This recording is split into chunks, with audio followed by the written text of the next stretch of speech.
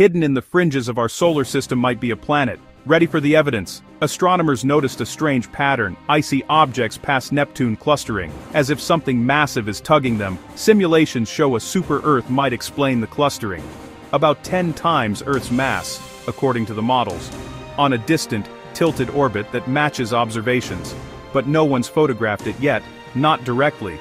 It would appear extremely faint to current telescopes, and it would move very slowly across the sky, effectively hiding in a dense sea of background stars. NASA and partners are scanning the outer sky nightly, using wide-field telescopes to cover huge areas quickly, using infrared surveys to spot faint heat signatures, hunting for that tiny, slow-moving dot in star fields. The Vera C. Rubin Observatory will ramp up searching. Space telescopes will add deeper complementary observations too. If Planet 9 exists, we might find it soon. If not, the result could force new physics, or it would demand rethinking outer solar system formation. Either way, it's one of the biggest detective stories in modern astronomy. Want updates when NASA gets closer?